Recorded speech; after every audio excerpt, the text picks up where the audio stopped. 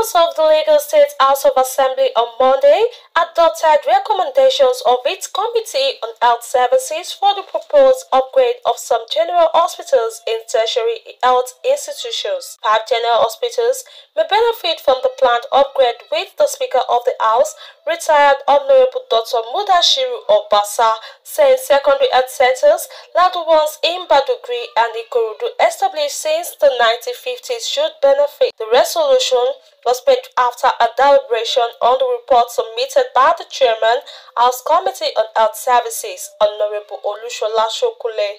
In the report, the Chairman said that the committee went on a fact-finding mission to the general hospitals across the state to know the suitable hospitals that could be upgraded to tertiary institutions.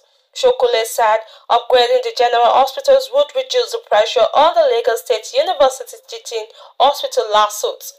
His committee also recommended the establishment of renal and neurological departments in the proposed upgraded hospitals. The committee further recommended the overhauling of the primary health centers (PHCs) by the state government, with the local government intensifying awareness, sensitization about the usefulness of the centers. According to Shokule, landmass, high-tech equipment, and quality of medical personnel were part of the considerations by the committee. Debating the report, Honorable Wahab Jimo Apapa too observed that there was need to consider other general hospitals within the Lagos Island Division, saying that general hospitals within the Lagos mainland axis should be considered.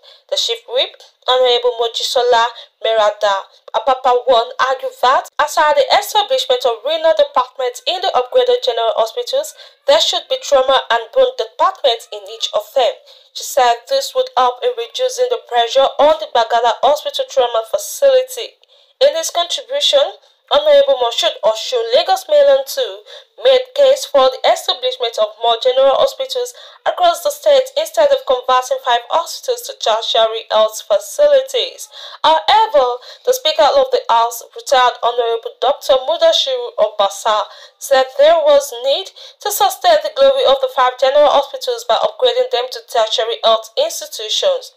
Obasa said there was need to create synergy among general hospitals, adding that there must be a regular sensitization to make primary health care centers more functional. The Speaker further suggested the need for effective data collation for adequate information that could help determine if a renal specialist hospital should be established.